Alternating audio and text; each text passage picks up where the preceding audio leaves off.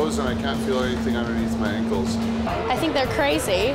Well, it must be that time again. Crystal Cup Pond Hockey on Charlie Lake is back for the 2015 High on Ice Festival. Since the first year, we blossomed. Every year it just gets bigger and better. More sponsors, more stuff on site, more stuff to do.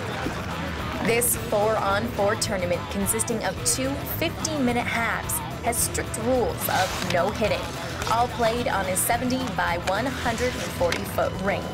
Founder Neil Evans arrived in style on a helicopter, making quite the entrance. Hello.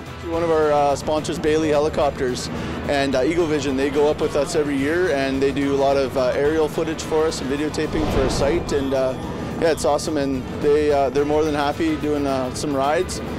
Dave Babbage went up with, we had a winner from the kids tournament, so they're going up right now, taking off, and yeah, it's a really good time.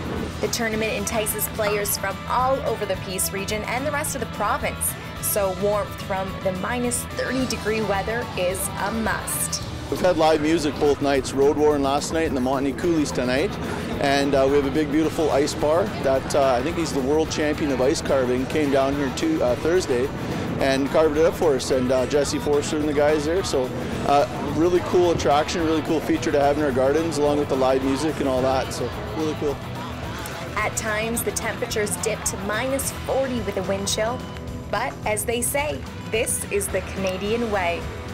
Because we're Canadian and we love hockey that much. It's actually true. It's like Americans love baseball. Same thing, right? Honestly, I think it's a passion for hockey.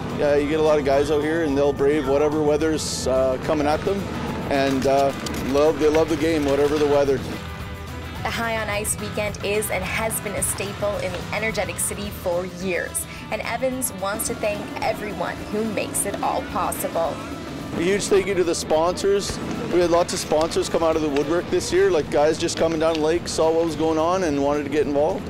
So they came on down, and I mean, we can't thank all the guys enough, all the sponsors and volunteers that make really cool community events like this happen.